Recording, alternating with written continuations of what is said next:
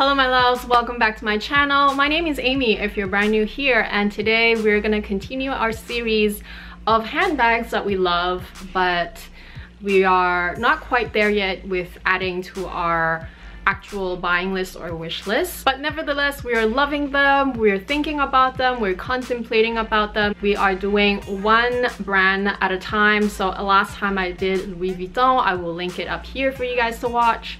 And this time we're doing Chanel. Next time we should probably do, I think, Dior. And then I think I will finish with Hermes.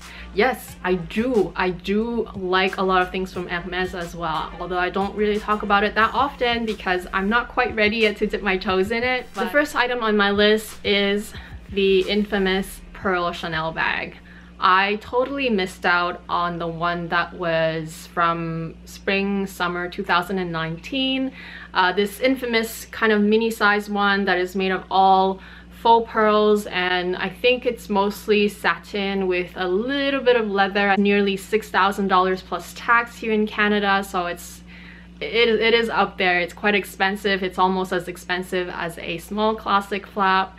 But it is such a beautiful bag, and yes, I've definitely missed a boat on it. I think a lot of us on this community have missed a boat on it, and that resellers or personal shoppers are able to source them sometimes, but they are charging literally like 2 legs and 2 arms for it. At the end of the day, I was the one who made the decision not to pursue it, so I never even asked about it, and by the time I decided that no, maybe I should get it, it was already too late. So it's one of those things, but I still want definitely a pearl bag in my collection.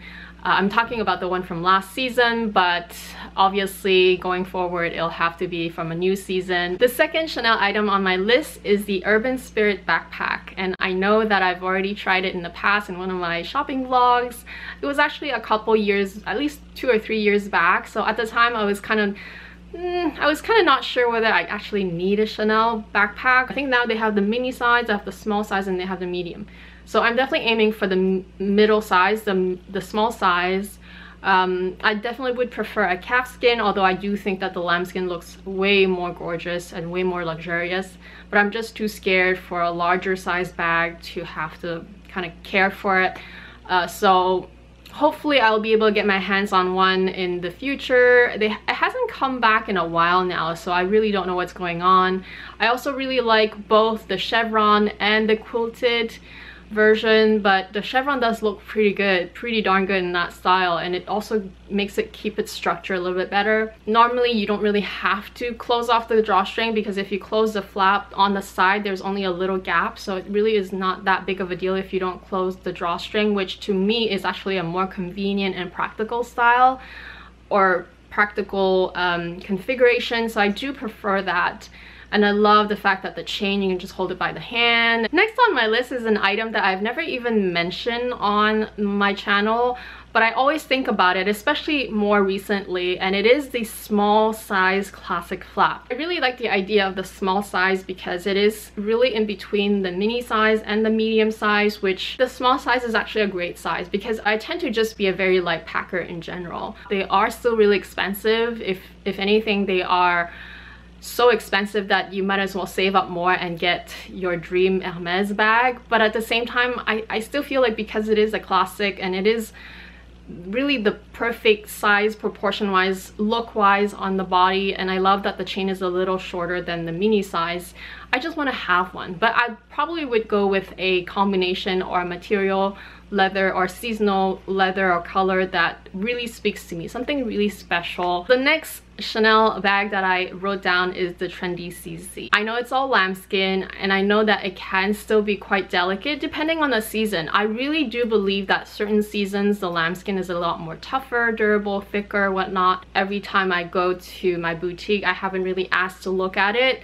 so I know that there's a difference between season, but I just don't quite know which season was the one that I liked more, so I just know that there is a difference. I'm really intrigued about it because it's a bag that every time I see someone post a picture about it, or every time I see someone wear it, I'm like, wow, this bag is beautiful. And it just seems like it's my vibe anyway. I feel like it will go well with almost everything that I wear, so I don't really know why I don't have it in my collection. It's also a nice kind of style that is more on the dressier side, but I can also dress it down. I've seen a lot of people dress down the bag and it's fabulous. It just looks like a very versatile bag and it's so roomy. It is lambskin though, which is one thing that scares me, and I feel like I need to choose the right season lambskin. That's the main challenge for this bag. So we shall see. I'll definitely keep my eyes open from now on, because back then, up until now, I haven't really actively looked into it, haven't really inquired about it either. So going forward, we shall see if one day I'll come up with an unboxing of the trendy CC, because I've been admiring it from afar, but now I'm really interested in one. So next I wrote down the Chanel 19 bag, and I have one. This is the one that I have. I have the small size in the lambskin, and it's a lovely bag. It's one of my favorites. Definitely one of my top 10 this year, I think, in terms of 2020 purchases, top 10 for sure.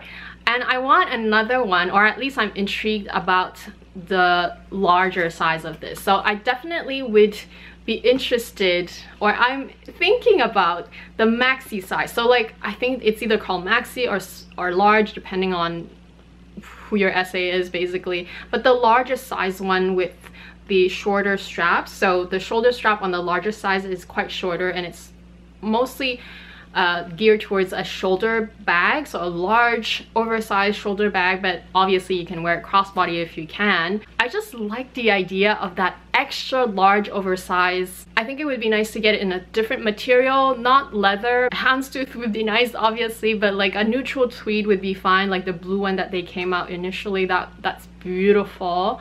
I said that I probably can't pull off that size, but honestly, if I ever got that size, I would use it more as a work bag, or I would probably use it more as a travel bag, to be honest, because it looks like a luggage bag with that size, at least on my body frame. So I think it would be a nice one to have, just to have it, you know. I love the style, I love the 19, and I feel like the small is perfect for everyday wear, and it's perfect just to have the small size, but the large size is just so cool that I just want to have it, you know. I just want to have it for traveling, or just to be extra cool, to be able to bring more things in it, put a laptop in it perhaps. I don't know, hopefully it will be enough support for the laptop, but I'm just imagining it, you know. I'm imagining owning one in that size. I think it would be fabulous. I have two more bags, and then we'll move on to some accessories and ready to wear.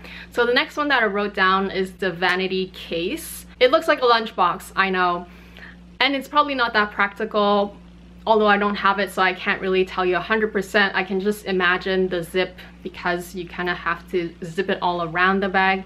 It's a little bit more fussy than just your, you know, flat bag or one straight zip. But I like the look of it. I like the look of it a lot. The idea of zipping it around, not so much. You probably, if you wanted to be super on the go, you probably have to kind of leave it open a little bit. Not sure how you end up using yours. Maybe you can let me know down below. It's definitely not a priority. That's why it's my last two in the list. But I like it. I just like the look. It is really expensive too, right? I think I would be more interested in the medium size, because apparently the mini size is really small, but then there's a new small size. The last bag before I move on to other things is the Deauville tote. I know I've gone back and forth with that bag. I owned the denim one with orange font in the medium size with the two different straps.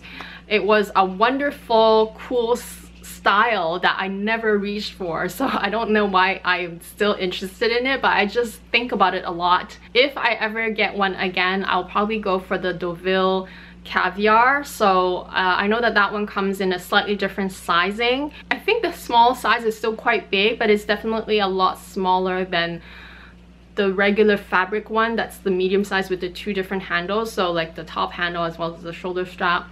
So I do like the small size in the caviar. It is still on the heavier side, so I'm not quite sure whether I really need one or whether I should really add one, but I'm still interested in it. I think it's one of those bags that it's like, it's all leather, it's a Chanel bag, and it's still relatively well priced compared to everything else they have, especially if you compare it to like their classic flaps or even the 19 bag.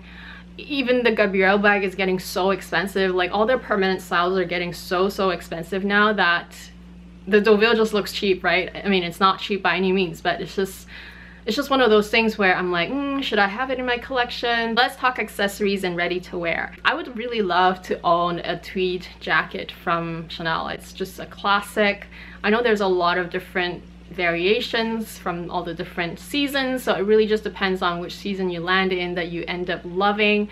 I know that they're very pricey, and that's a main problem. It's almost like, is it really, I'm not gonna really wear it enough to warrant the price. But Chanel tweed is just quintessential classic, and I think I would try to wear it a lot, especially just casually with jeans or more dressed up. I feel like it would be a piece that I can wear a lot. Obviously best to get a neutral color, so I would love to have one that's black, and I would love one to be kind of like a cream or white color. I think it would be perfect to complement the rest of my wardrobe. I feel like you need to have Chanel shoes too, except that I will refrain from buying any more heels from any brands whatsoever, especially luxury brands. But what I would love to have is actually some slides, some sort of like Chanel slides, even though it's plastered in logo. I think it's cute to have those. Summer is also my favorite season, even though it's not really a real hot summer here in Vancouver anyway, but regardless, I would love to own some slides from Chanel. I know a lot of them are kind of a hit or miss. I think every time I tried on Chanel shoes, they just really irritate my feet. I don't even have wide feet, but I think Chanel shoes are really narrow, so I just don't even know if it's possible. But I like the idea of it. I like the idea of owning some Chanel slides. The last two items are fine jewelry. I decided not to look into watches from Chanel, even though they look beautiful. I just don't know. I feel like if I'm gonna add a watch, I'll add a Rolex. Not even costume jewelry from Chanel, because I have enough costume jewelry as it is. So unless it's a really special piece, then I'll add it. But as of right now on this list, I don't really have anything to mention. But in terms of fine jewelry, there's a couple that I really like from Chanel, and that they are actually quite well priced, surprisingly. So there's this ring called the Coco Crush, and it's so cute. It's very classic looking, something that you can wear on a daily basis. 18 karat. There's two different sizes. So there's the thicker one, there's the thinner one, which is in US dollars is $12.50, and then the thicker one is $22.40. It's actually really reasonable, like Chanel pricing wise. It's really reasonable because you're actually getting real gold. And then the Extrait de Camélia, so the camellia little pendant with a diamond center, super cute in pink gold, $2,400. I mean, these prices are like, are you serious? I think some costume jewelry costs that much, right?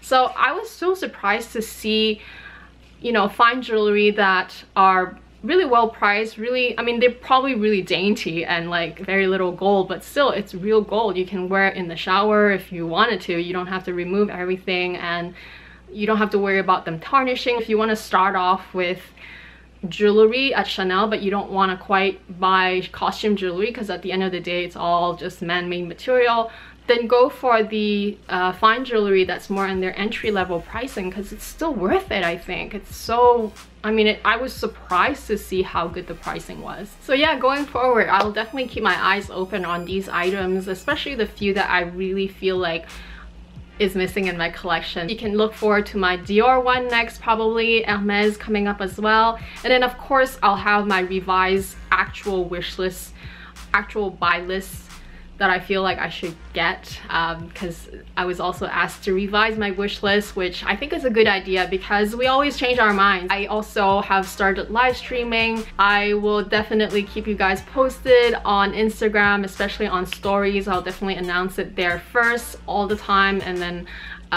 we'll go from there. If you're brand new to my channel, I would love to have you back, so please do consider subscribing. I would really love to have you here as part of my YouTube family. If you've loved this video or if you find my content of value, please give this a thumbs up, and I will talk to you guys again very soon. Bye!